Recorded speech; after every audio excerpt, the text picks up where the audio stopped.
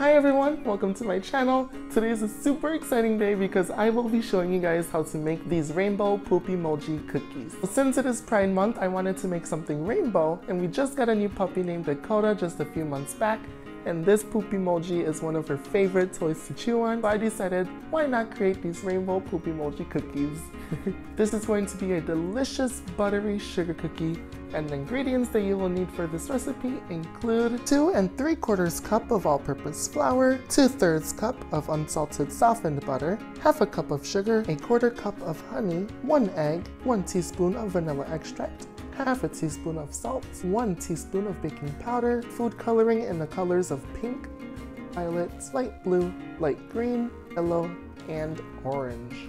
You will also be needing one of these little poop emoji cookie cutters, and I will leave a link to that down below where you can purchase it from Amazon. This cookie recipe is super simple. You first want to start off by adding your salt and your baking powder into your bowl of flour and just whisking that together until all 3 ingredients are well combined.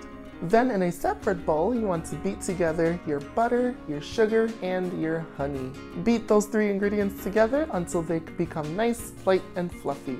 This should take about 2 to 3 minutes. Then you can add in your 1 egg, mix that through until well incorporated, and your vanilla extract, and mix it through one last time. Now you are going to add in all of your dry ingredients into your wet mixture, and just beat it together until the ingredients are well combined. When mixing your dough, I like to start off with a hand mixer just to incorporate the dry and the wet ingredients. Your dough will look very crumbly when using your hand mixer. Once the ingredients are well combined, then I like to go in with my hands and finish it up until it starts to resemble an actual cookie dough. Then you want to make your dough into a rectangular shape, cut it into 6 even squares, then shape it into a ball. So what I like to do with the cookie dough is essentially just put it in my palm and sort of make a circular shape and just roll it up very gently. This is actually pretty relaxing. Just rolling cookie dough in your palm, and voila, you have your cookie dough ball. Now it is time to dye each of our 6 balls of dough. I like to wear gloves at this part so my hands don't stain. I am going to start off with the pink, then violet, then blue, then green, then yellow, and last but not least, orange. Once your dough is colored, whatever colors you'd like them to be, then it is time to wrap them in plastic wrap. I am one of those people that struggles with plastic wrap on a daily basis. It's so hard for me to pull it out. It sticks to everything, so I just went ahead and used some Ziploc bags and just wrapped them tightly.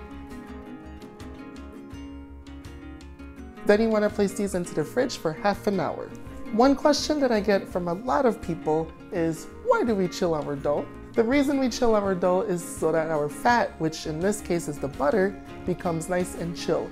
The more chill your fat is, the less it will spread out in the oven. That is exactly what we want, especially with this cookie. Since it has so many different colors, we don't want the colors to sort of bleed through and make the cookie a weird pattern.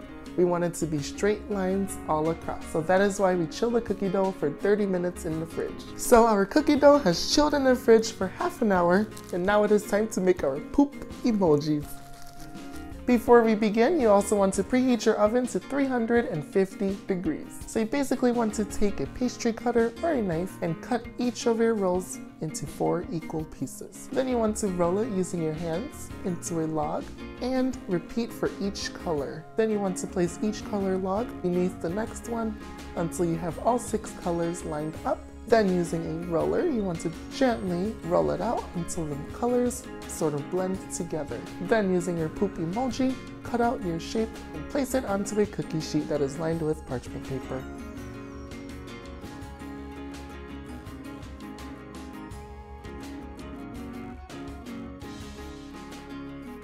Our oven is still preheating to 350 degrees. Our cookies are super cute and cut out. So now we're gonna place them into the fridge for another 10 more minutes to chill, just like I said earlier, so that the butter stays nice and cold while it's baking in the oven, so that the colors don't intertwine and mix together. Since I don't like to waste leftover ingredients, I decided just to combine all of the leftover scraps roll it out, and cut out a poopy emoji, and it sort of turned into a tie-dye cookie, just like my shirt.